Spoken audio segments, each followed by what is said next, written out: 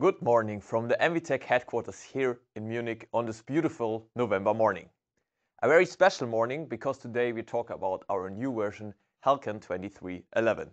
So first, thanks for being with us to learn everything regarding our updated version. My name is Marcus, I'm part of MVTech's marketing team, and as always, I'm very happy to guide you through this webinar. Before we start, I have two quick informations for you. You can also type your questions in the GoToWebinar chat because we're going to have a little Q&A session afterwards. Our experts will answer your questions, so please feel free to type in every question you like. Also, please make sure to check your emails in the next days because you will find the recording and the handout regarding this webinar.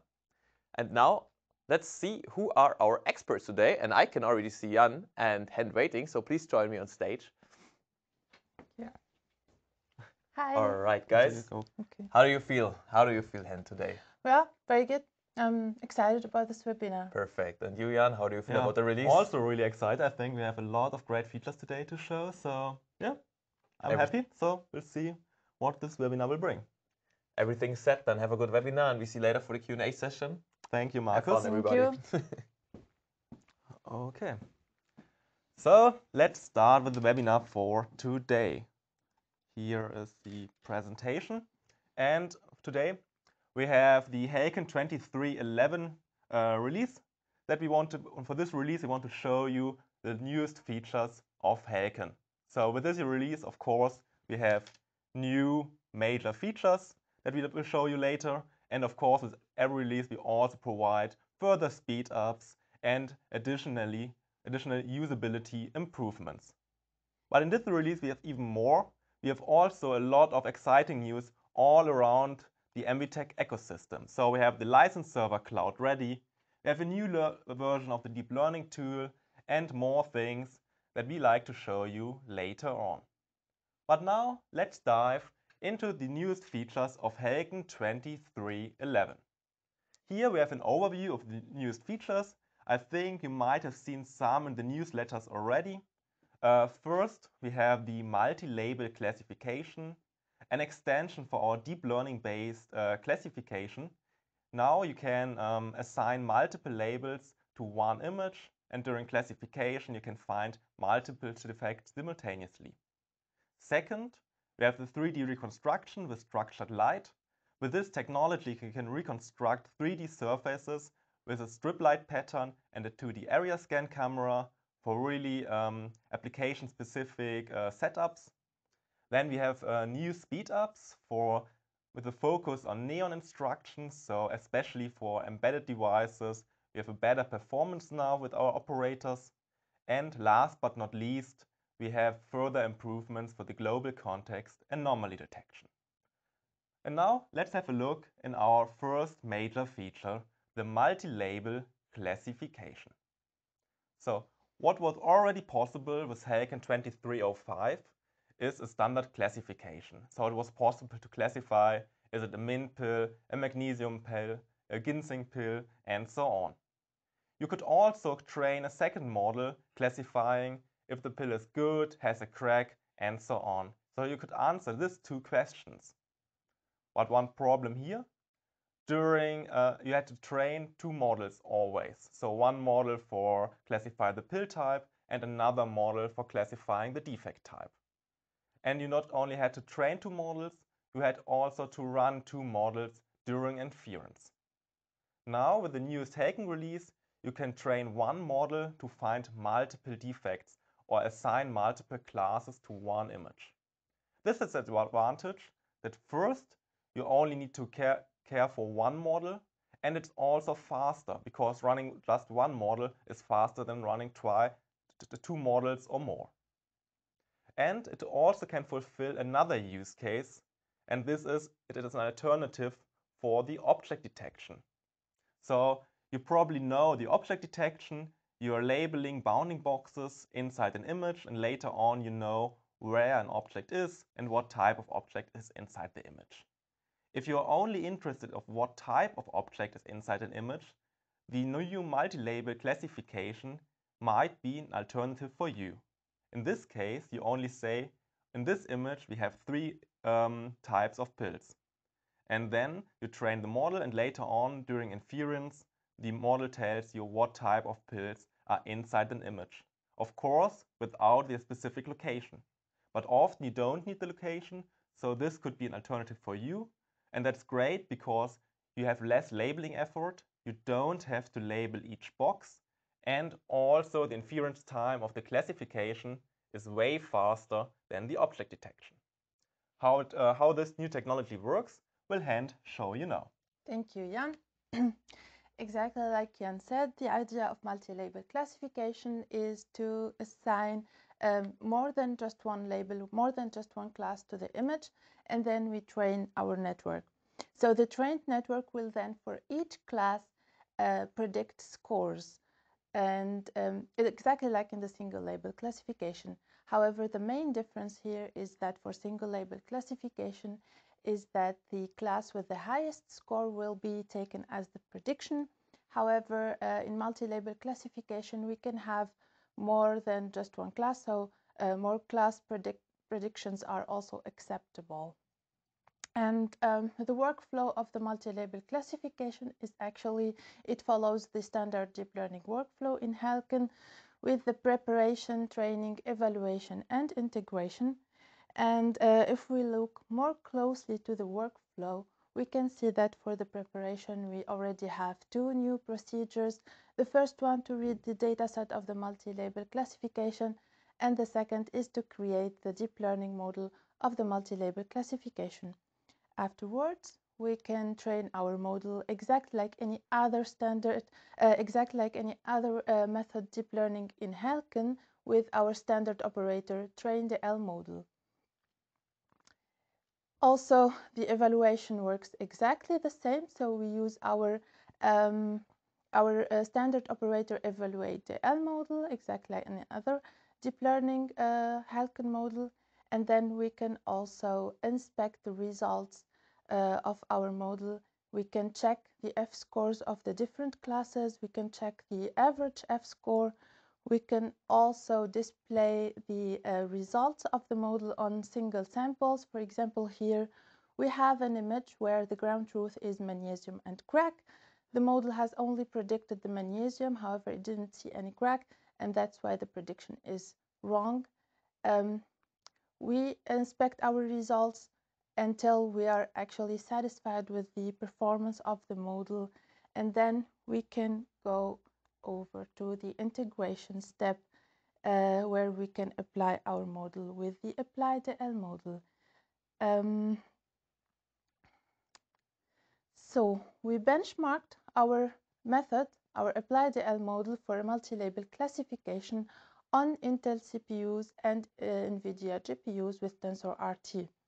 And we can see for the compact and the enhanced models, we see that the runtimes are 5 milliseconds and 20 milliseconds for the Intel CPU. However, it gets really faster with the OpenVINO AI accelerator, with less than 2 milliseconds and less than 4 milliseconds for both models.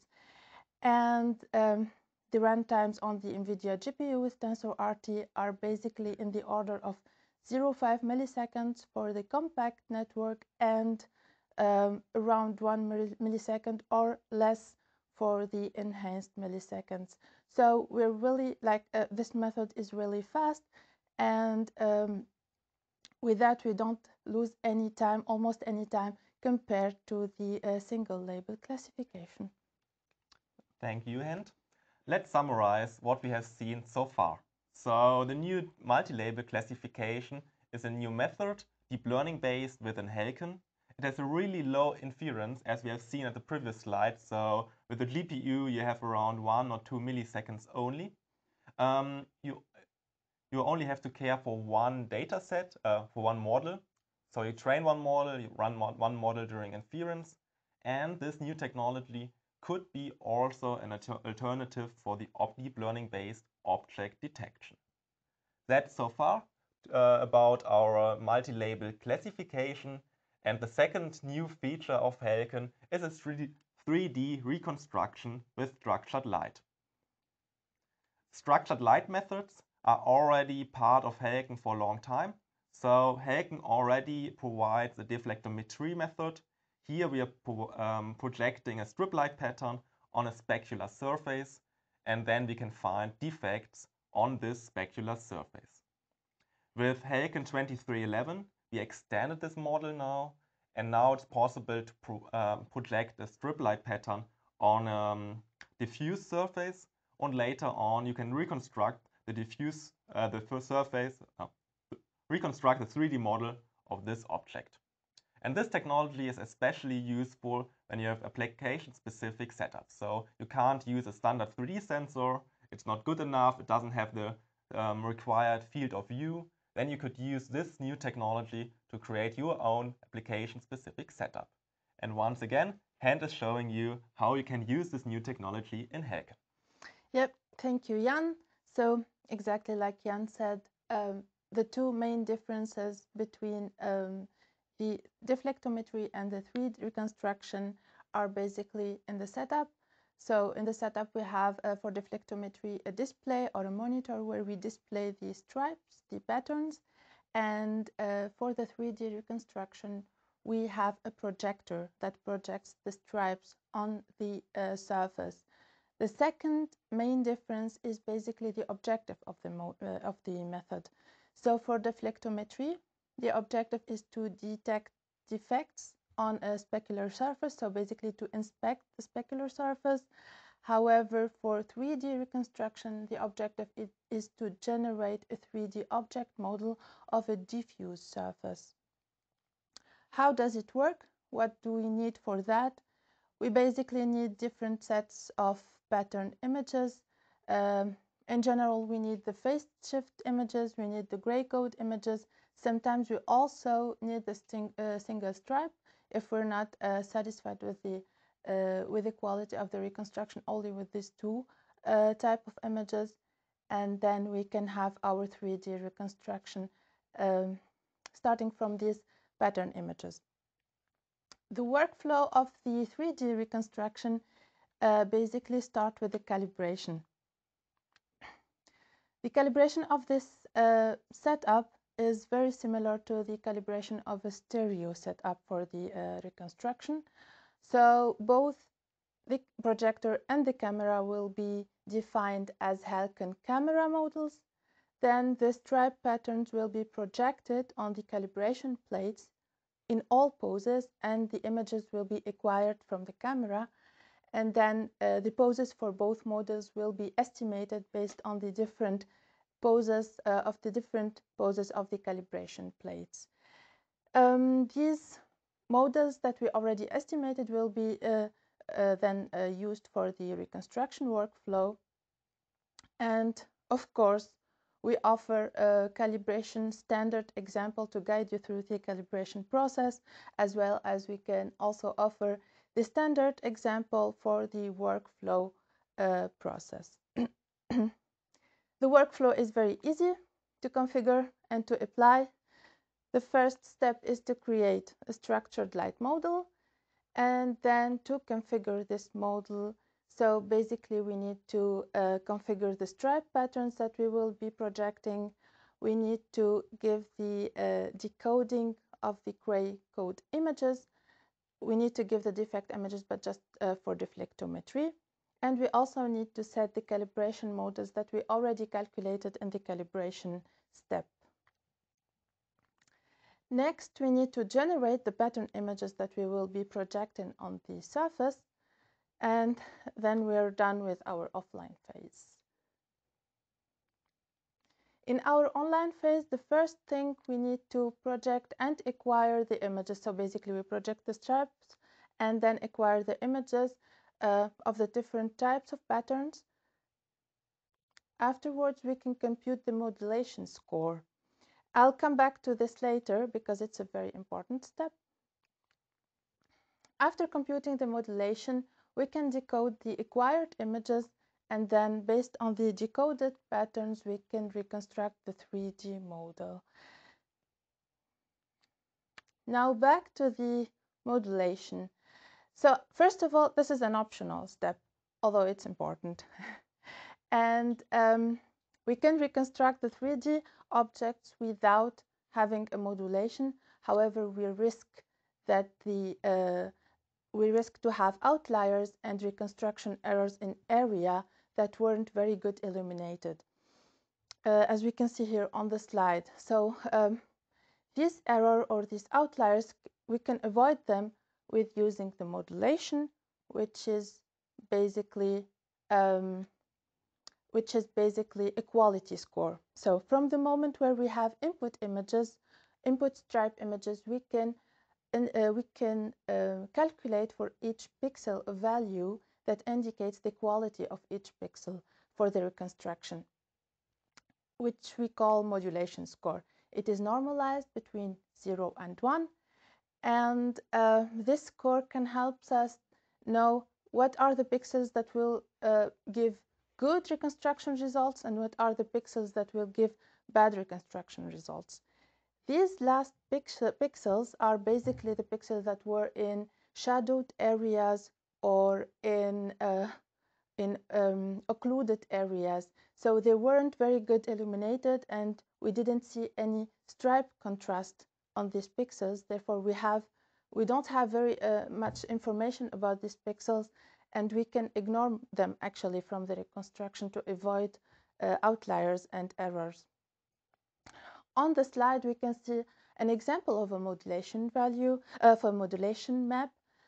So the red areas are basically the pixels with the low quality of reconstruction, where we didn't have any information about the contrast of the patterns, and the gray pixels are the pixels that we will be using for the reconstruction. Here in this example, we set the modulation threshold to 0.5. However, we can adjust it as well. So after we reduce the domain of the pattern images with these areas, we can continue with the reconstruction step. And the side effect of the modulation is that since we have less pixels to reconstruct, the reconstruction will be then faster. And finally, I wanted to show you the result without the modulation map and the result with the modulation map, and we can see that it's much preciser and more accurate with the modulation map, so we would recommend it actually. Thank you, Hent, for this good detailed instruction how to use this technology. Now let's sum up what we have seen about this 3D structured light reconstruction. So this technology is especially made for application-specific setups. So whenever you can't use a specific 3D sensor and you need to create your own setup. And why is it good? Because it has a good scalability, so you can use it for square millimeter setups up to square meter setups. So you have a lot of flexibility. It also has a good lateral resolution, so you can also find really fine structures. Here, for example, on the right side, you can see the coin, and even the small stars can be detected or reconstructed with this new technology. Last but not least, it's also a very fast technology, so you get up to 10 frames per second and more with the technology, depending on how many images you are using for the reconstruction. So far, so good. Now let's jump over to the speed-ups that we have with our newest HALCON release, here especially with a focus on neon instructions. And those who are not familiar with neon instructions, it's an instruction set that it's basically used on ARM-based devices. So we have a lot of speed-ups for this type of instruction set, but we also have some speed-ups for AVX-based instruction sets, so for x86-based systems, so Intel or AMD. And once again, Hent is showing you the speed-ups and some further usability improvements. Yes, exactly. So with the new HALCON version, HALCON filtering operators are now faster with the neon instructions, so for ARM devices. For example, the emphasize is up to 175% faster for byte images. But that's not all, because also our matching operators are now faster with neon instructions. For example, the find entity model or models is now by up to 80% faster for byte images for larger templates. And also the shape-based matching is now faster with the new release, but not only for the neon instructions, however, also for the AVX instructions for the x86 architectures. So, and for both byte and unit 2 images, actually. Ellipse fitting is also now faster with this version with the algorithms KUBA, geometric and geoturkey, and also the performance of apply metrology model is improved and benefited from the speed up for elliptical models. Just a quick reminder, apply metrology model is a measuring operator for HALCON.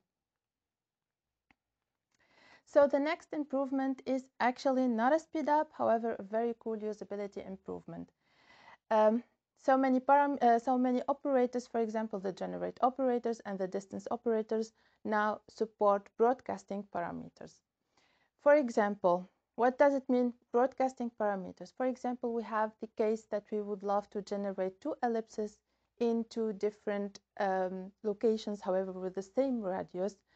Until now, we had to enter the radius 2 times in a tuple, and so this is not required anymore with the new version. So we only have to enter the radius just once, and it will be valid for both ellipses. So it gives us a better readable code and overall better usability. Thank you. That's about the speedups. And also in the field of deep learning, we have some improvements here. I already mentioned one, it's the improvement of the global context anomaly detection. For those who are not familiar with this technology, it's one of our core deep learning technologies to find really complex anomalies within images. So here we have 3 examples. For example, we can find if the pin is missing, if the bottle is empty, and maybe if a PCB has a crack or is defect. So you only need good images with this technology, train with good images, and later on you can basically find any type of defect. And with our newest HALCON release, we could further improve the accuracy of this deep learning model. So we are always comparing ourselves to the academic state of the art.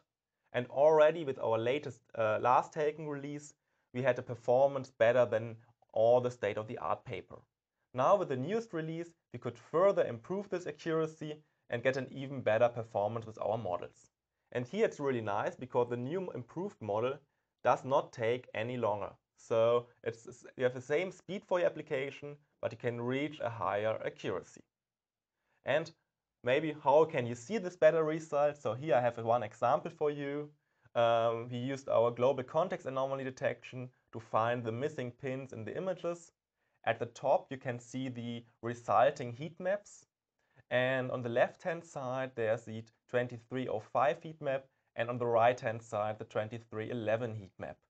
And you can see on the left side, there's a lot more noise within the heat map. And on the right side, there are only 2 major spots inside anymore, which are basically showing where the missing pin should be. That's one improvement, but I think we have even more. I think 2 more, and this our hand is showing you. Yes. So the first improvement is that deep counting is now supported on Hilo chip. Basically, we support now the precision int8, so we can optimize this model for this precision. However, please make sure to give the deep learning samples as inputs in the optimize operator for the calibration. And this int8 precision is also now supported with TensorRT and not only with Halo.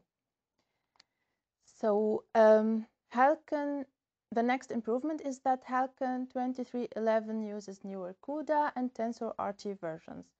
So with that, we support now the latest NVIDIA architectures, for example, the GeoForce RTX 40 series and the embedded board with Jetpack 5. Okay, that's about deep learning. And also on our other core technologies like bar and data code, we have some improvement in this release. Here for the data code this time, we focus on the ECC200 and here especially on the irregular alternating pattern. So the alternating pattern basically has always the same distance between each module. We marked it here. But in some applications, you have the problem that the printer is not correctly set up. And so the distance between each module is not the same every time. So with the newest HALCON release, we are providing a new parameter called alternating pattern tolerance. And this parameter can set to low, medium, or high, depending how much tolerance you want to allow. And then you can get better results with irregularly alternating pattern. So we have one example here for you with the 2305 release, and now with the new 2311. This code could be read. Just one more click. Sorry, there was one missing. This code could be read, and as you can see at the top left here, there's no distance between the two models. That's not a problem anymore for the new algorithms. And also for the barcode, we have an improvement. Yes, exactly. So we have a further improvement for the stack GS1 data barcodes, especially for print growth and for print loss.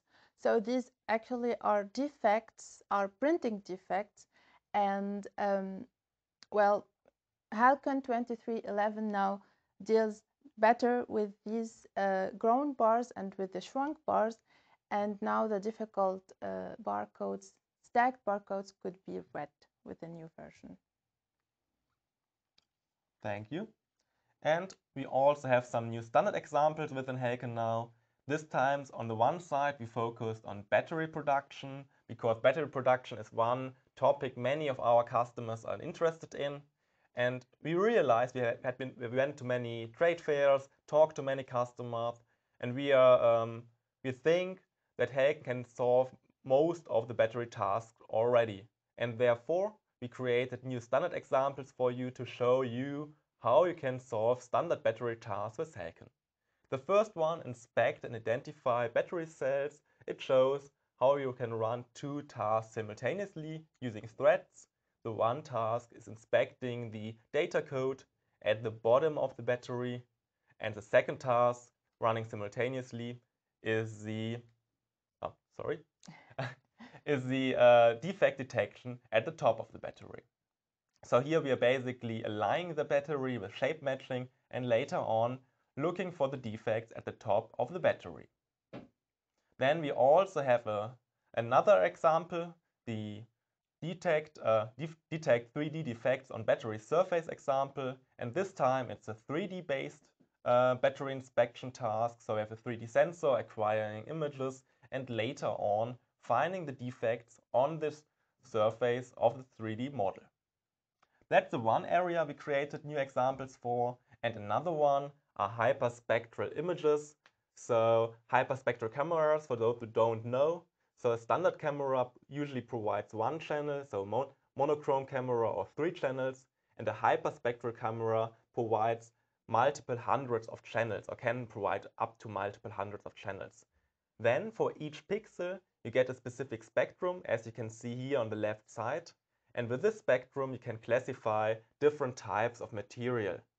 So in the new standard example, we show you how to use the spectrum, how you can transform the spectrum, and also how you can use the spectrum to classify different types of pills. So once again, classification of pills. And what else? Also, HALCON, what I wanted to tell you, also HALCON does support multiple hyperspectral cameras that are supporting the Gigi Vision interface, and we also can use NV image files for hyperspectral cameras. So that's basically the standard file format for hyperspectral data. That's so far about the newest features of HALCON 2311, but as said as in the beginning, we also have a lot of other features within our HALCON MVTech ecosystem that are also beneficial for HALCON. So first of all, the license server Cloud Ready, you have probably already heard about. Then we have an additional dongle now that we offer. We have a new version of the software manager and also a new version of the deep learning tool.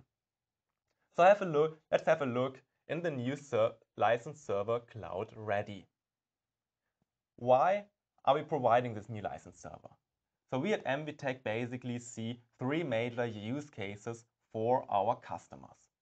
First, centralized processing. So that's a scenario where you already have your machines running, but every several days you want to collect all the images and do some heavy image processing analysis on maybe finding some general anomalies inside the images.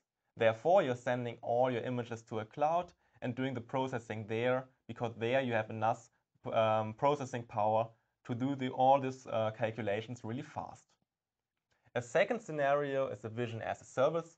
In this case, you're deploying your application on an edge device or maybe a smartphone, and this smartphone is maybe not powerful enough to execute a heavy deep learning model, and therefore you're sending all your images from your smartphone to the cloud, doing the processing there and then sending the results back. And last but not least, continuous integration and continuous deployment pipelines. Here, the build and the test of your software code runs in a cloud environment and is later automatically deployed in the Fabric lab. Okay. How does it look like with HALCON? So here you maybe have an Azure cloud, an AWS cloud, and so on. So it basically works in every cloud environment. And then you have maybe a vision as a service. So you run a process in your cloud environment. And of course, this process needs a HALCON license. Therefore, you have to install one MVTech license server, and this license server can provide all the licenses to all your processes within the same cloud environment. So maybe you have a second process running for build and testing, and also this process gets the license from the MVTech license server. So we offered the MVTech license server, I think, for more than 1 year now, and this old license server that didn't support the cloud required a dongle. And usually when you're working in Azure or another cloud environment, you can't connect your dongle to this environment. And therefore, we have a solution now. So with the new license server, you don't need a dongle. You can use one, but as an alternative, you can also connect to our MVTech cloud backend. This cloud backend verifies your MVTech license server, and so you don't need any hardware connection to the actual cloud. So this has multiple advantages. So first of all, you have the full control over the license server, so you can make sure that the license server is always running in your own public cloud. Then the new MVTech license server supports every HALCON version from 10.22.05 Progress and newer.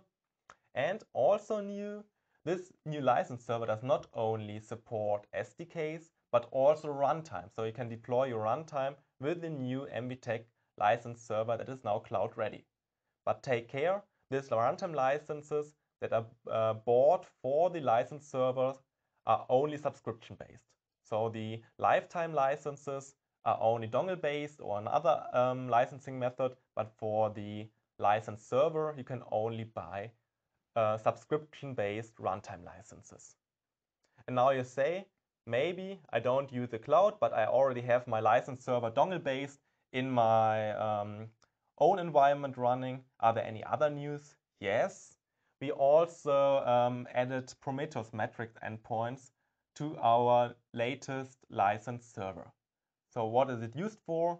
It's used for monitor your license usage. So now you can see who is using a license from your license server, if your license server is in a good state, health state, and so on.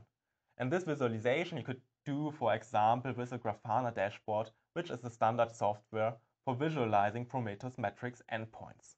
Here at the bottom you can see the endpoints, so it's good to monitor your license server. And also another news for you, so when you're working in the cloud, you're often interested in using Docker. So Docker is a container environment to virtualize your software, make it easier to deploy, and so on. And many customers asked us, how can we use HALCON in a Docker environment? And so we extended our installation guide that explains now how you can use HALCON in a Docker environment. And so you can easily deploy your application later on in a cloud environment or maybe on an edge device with Docker. Then, as mentioned before, we also have an additional dongle now that we offer. This is a robust metal dongle. It has an attachable keychain. It's attachable to a keychain or wire lock, and it's available for all HALCON versions. And last but not least, we also extended the warranty for the new dongle. Now it's 3 years, but not only for the new dongle, also for all existing dongles. Now the warranty is 3 years. So for the orange HALCON dongle, for the new metal dongle, and also for the Murlic dongle. Then we also have some news for the software manager. Here, first of all, we improved the user interface. So now you can see more clearly what installation is, what product is active at the moment. I can see if your product is globally installed or just for the local user. And also new, you can define profiles for each product. And now the question, why do I need to define a profile for a product? That's really useful for multiple reasons. First of all, with a profile, you can define which environment variables you want to use when you start up HALCON the next time. So, for example, you have multiple licenses, one license for a cloud, with one cloud license, another dongle-based license, and then you can always switch between these licenses with profiles. Another use case is when you have, for example, you wrote your own extension package, so your own HALCON operators, and then you can say where are the extension package located, so easily switch between different setups and so on. And you can even remove the standard variables like HALCON root from the startup. And now, one last thing, we also have a new version of the deep learning tool.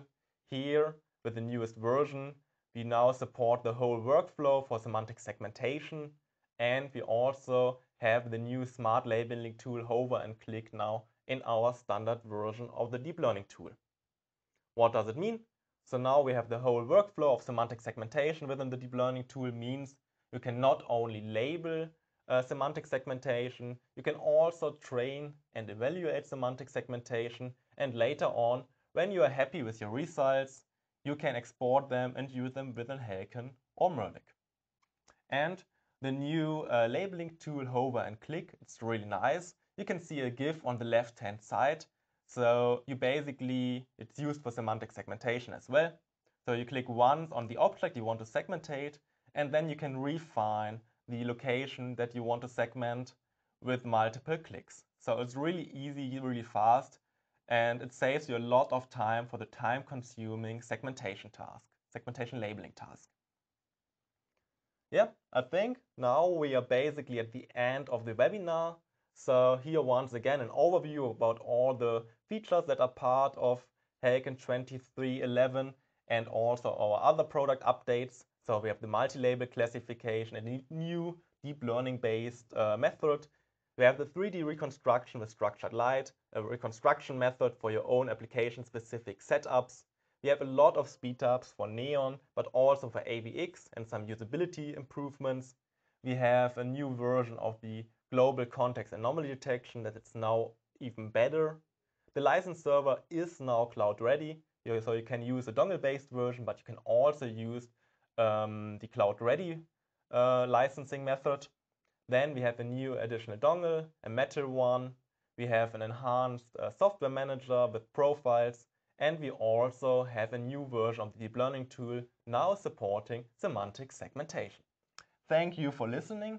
Now I have one last question for you. So could you please fill up this survey here?